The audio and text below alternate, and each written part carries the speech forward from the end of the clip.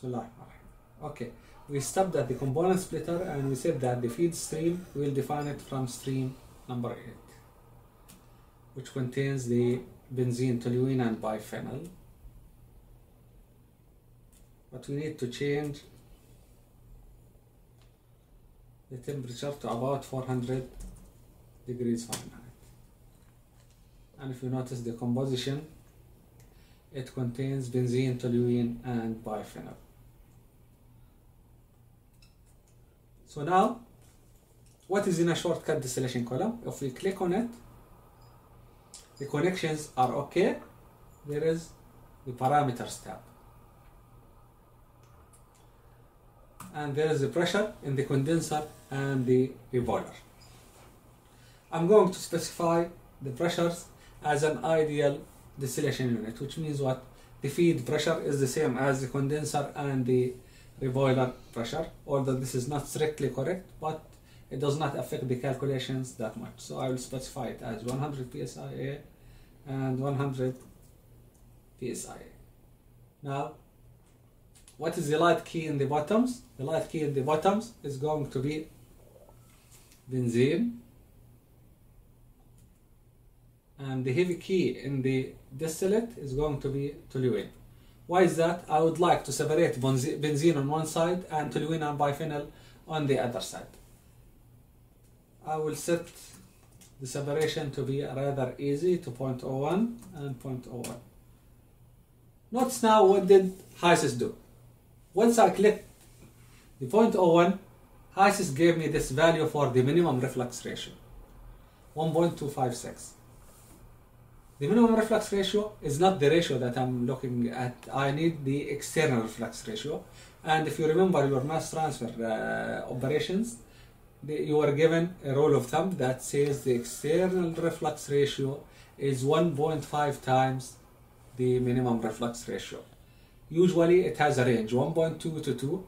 For this case, I'm using 1.5. What is 1.5 times 1.25? 1.5, 0.25, 0.12, it's about 1.8, correct?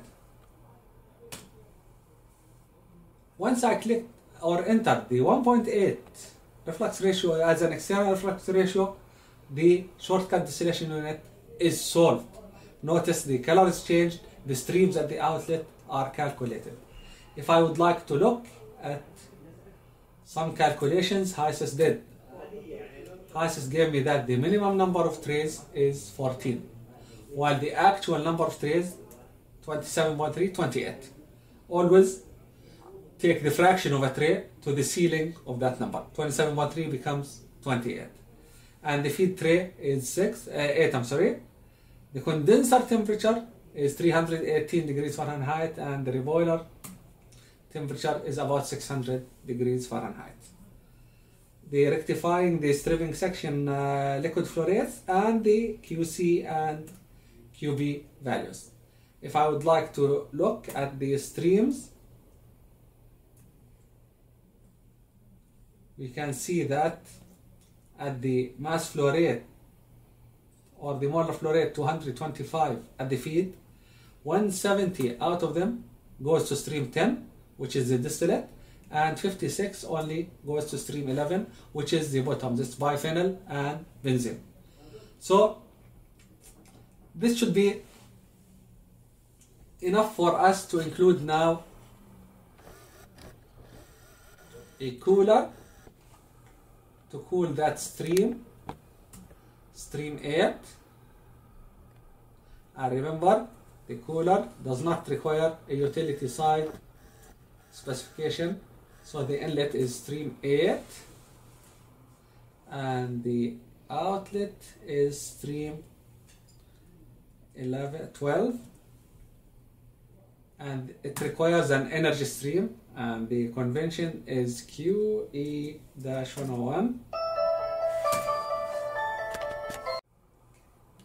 QE-101, and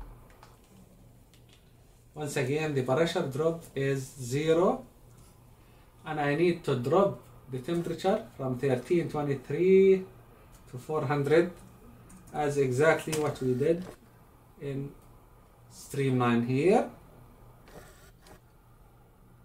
And once again, I will use PFD, auto position all. Now from stream 12, I'm going to feed it to a rigorous distillation column now, since I have the specifications from the shortcut column. So if we look at stream, now the distillation column, it allows us to have multiple inputs, multiple outputs, multiple side streams, and we need just one simple distillation column. So we need to feed stream 12 to this distillation column, and we need to use a total condenser. Usually partial condensers are to be used when we have non-condensable gases, and this is not the case here. So I will call the outlet for the distillate as 13 and the bottoms as 14. Okay, and I will call condenser energy stream QCT-101 and QBT-101. It's up to you. You can call it whatever kind of name you would like to call it in general. Now, the number of trays from the shortcut column is 28 trays. And let me check the feed tray, where the feed tray was located at. If we go to the design parameters, to the performance, optimal feed tray is at tray 8, and the reflux ratio from the parameters is 1.8. Those data we need to evaluate the rigorous column. So instead of tray 18, we need to calculate to feed our feed at tray 8 from the top. Now notice the expert of the distillation section enabled the next here. Before that, it was not enabled. You will not be able to move to the next page unless you provide what? The connections. You need the feed stream or streams. You need the outlet streams for the distillate and bottoms at least, or side streams or outlets on the other side. And you need to specify what type of condenser. You need to specify the condenser duty and the reboiler duty streams. So I will click next. Once again, I'm going to use the ideal distillation unit, 100 psia and 100 psia. It's the same as the feed stream. This is an easy form. Optional condenser temperature estimate. Remember, this is an estimate. It's not really a value that HYSYS needs, but it makes a lot of sense to feed the value that you get from the shortcut column just to speed up the convergence. Our value was about 320 degrees Fahrenheit for the condenser and 600 degrees Fahrenheit for the reboiler. Now reflux ratio, we got it from the shortcut distillation column to be 1.8. Liquid rate, this is a specification. Let me close it and just check the liquid rate in the distillate once again in the worksheet. The molar flow rate in stream number 10, which is a distillate, 168.4. You don't need to provide the exact value here.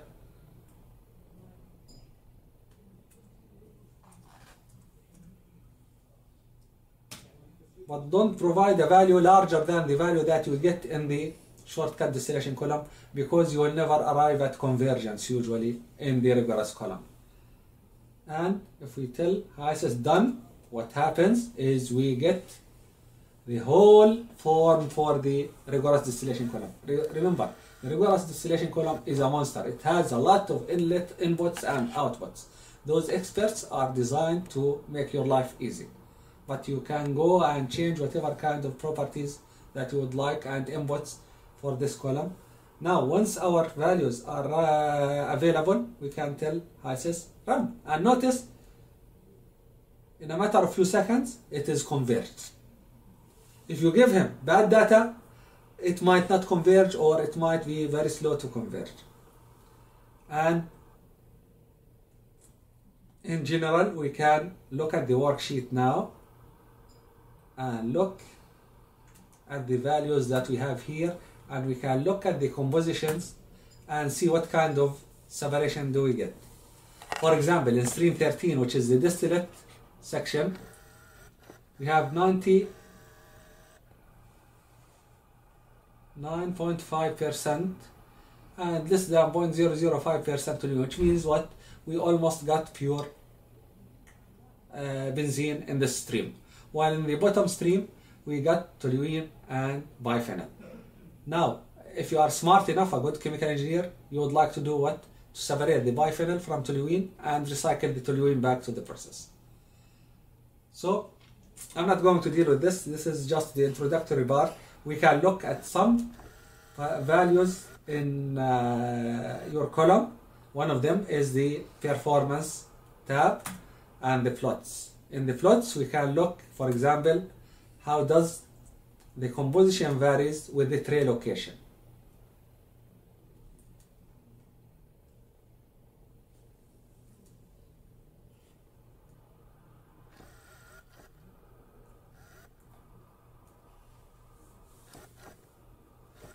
So if you notice, how does benzene varies with tray location.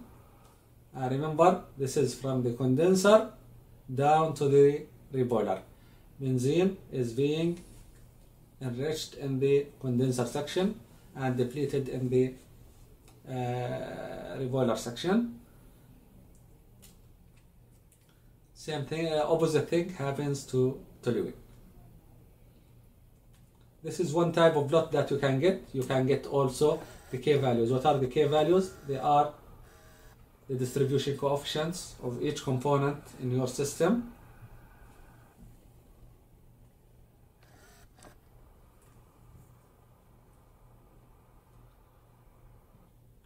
So if you notice, benzene, toluene, and biphenyl, hydrogen, and methane, only benzene and toluene are shown in this figure evidently. You can see the light and heavy keys.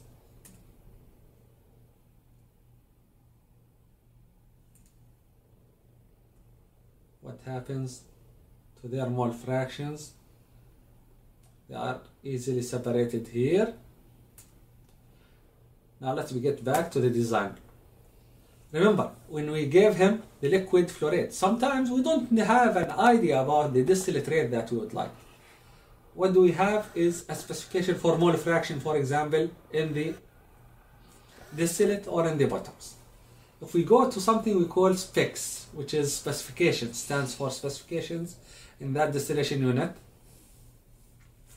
we can see that we have 4 specifications which are displayed, but 3 of them are active. If you look at this button here, radio button, the reflux ratio is active, which means it's specified for this column. The distillate rate is active, the reflux rate is not active, and the bottoms product rate is not active. So actually, what we have is just 2 active specifications. They are the reflux ratio and the reflux rate, distillate rate. What happens if we have a specification for mole fraction, for example, of benzene? We would like to have benzene of 99.5% in the distillate rather than the amount of distillate itself.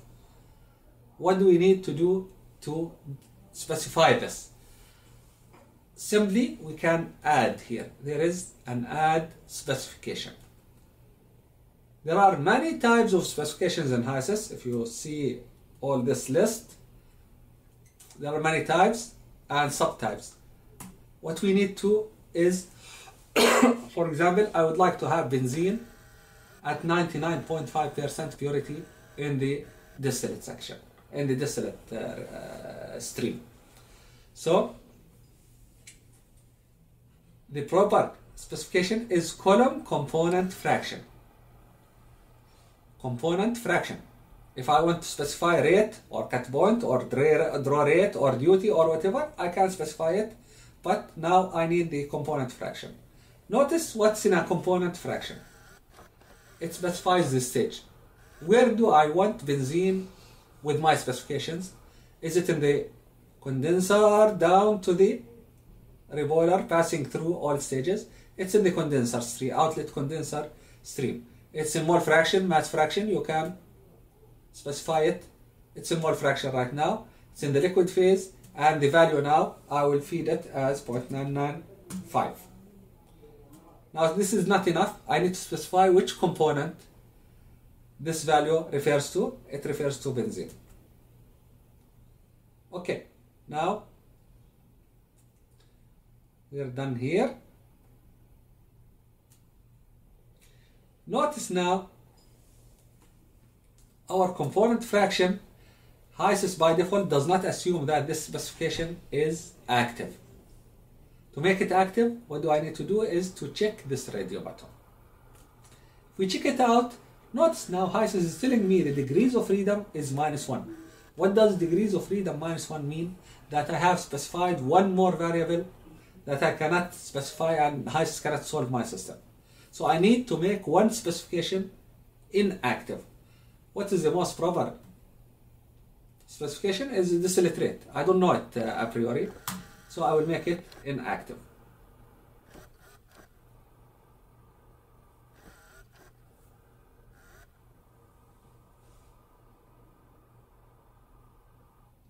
I can go and look at spec summary and monitor the specification values.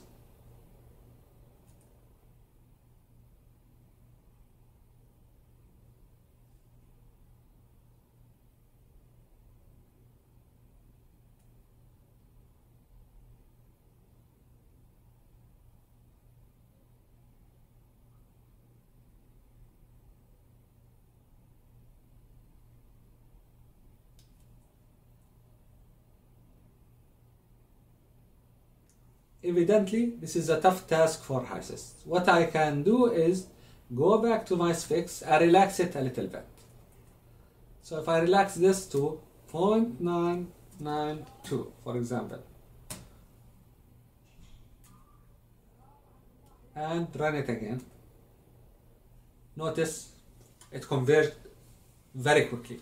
Sometimes if you have HYSYS having very slow convergence or no convergence at all, just check the values of your specifications. Most likely you will find something in there that you need to adjust or modify. This is the lesson that I would like you to know when dealing with that column. Now our flow sheet is ready. Just to auto position all once again. This is okay. So we'll stop here, and inshallah Dr. Venus will talk about advanced topics in the distillation and the reaction sections and their reactors and their types and distillation columns and how to deal with them. I hope this is a basic introduction that was helpful and fruitful for all of you. Thank you.